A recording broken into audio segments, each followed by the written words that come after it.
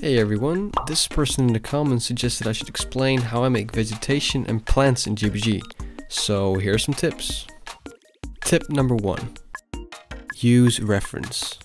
Nature is something often best reproduced by looking at real examples, so don't be afraid to be inspired by some. Tip number 2. Lighting and depth. Fortunately, there are quite a lot of shades of green in GBG. Use these to its full potential. Add darker colors to simulate shadows and lighter colors to simulate brightness. Tip number 3. Continuity.